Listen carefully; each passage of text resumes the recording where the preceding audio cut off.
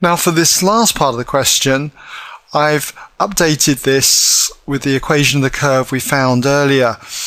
And we've got to find the equation of the tangent to the curve at the point P in the form ax plus by plus c equals 0.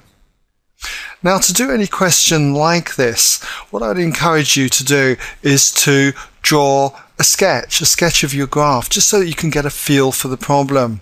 But I often get students saying to me, but I don't know what the sketch of the graph looks like. Well, that really doesn't matter. Not for something like this anyway at the moment. Just take your point P, which is at 4, 5. Let's say we go 4 across and 5 units up. There we go, put a point there. That's the point P then with coordinates 4, 5. And we've got some curve. We don't know what the curve looks like. I'm not really interested in knowing what it looks like. So let's just pretend it looks, say, something like this through that point P. Now, when we're looking for the equation of a tangent, we're looking for a line that passes through that point there and just touches the curve. And any line has the form y minus y1 equals m bracket x minus x1, where x1, y1 is a point on the line and on the curve. And it has to be 4, 5. x1 will be 4, y1 will be 5. We've just got to find out m, the gradient of the tangent at this point. And the gradient of the tangent, we should know, is the same as the gradient of the curve at that point. And we've got the gradient of the curve at any general point given by dy by dx. So that's our starting point. What we need to do is just substitute when x is 4 into dy by dx, and that will give us the gradient of the tangent at this point.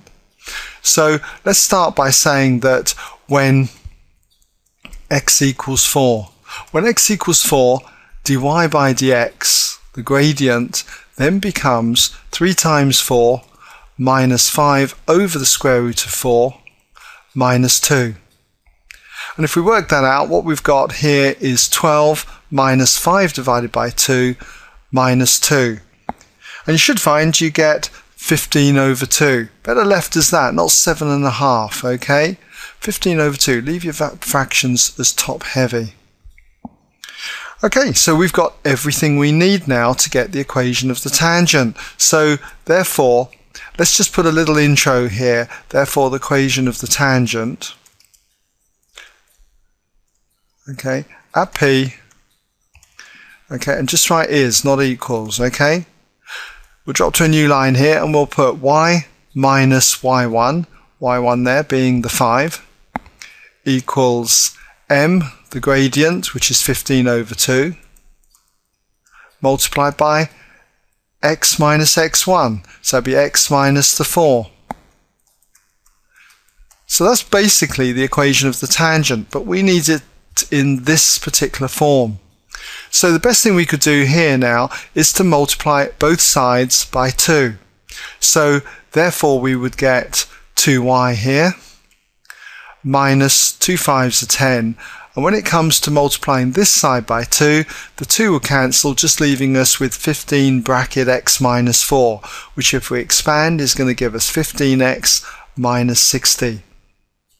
Now if we want this in the form then of ax plus by plus c equals 0, starting with a positive x term, then we've got the 15x, but we're going to need to subtract 2y from both sides and also add 10 to both sides. So minus 60 plus 10 is minus 50, and that will equal 0.